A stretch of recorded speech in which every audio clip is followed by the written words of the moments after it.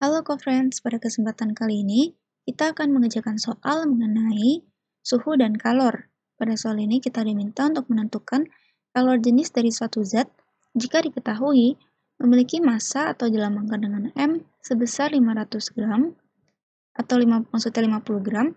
Lalu jika kita lihat grafik diketahui bahwa suhu awalnya adalah 200 derajat Celcius dan kemudian menyerap kalor sebesar 400 kalori hingga suhunya naik mencapai 60 derajat Celcius.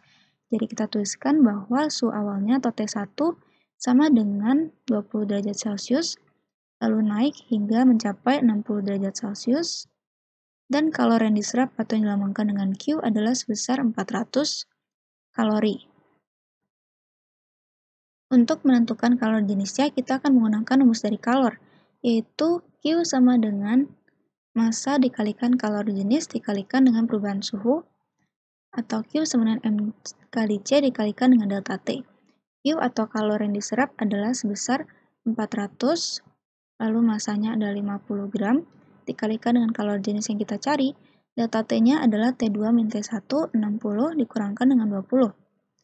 Tinggal kita hitung menjadi 400 sama dengan 50 dikalikan dengan 40 dikalikan dengan C.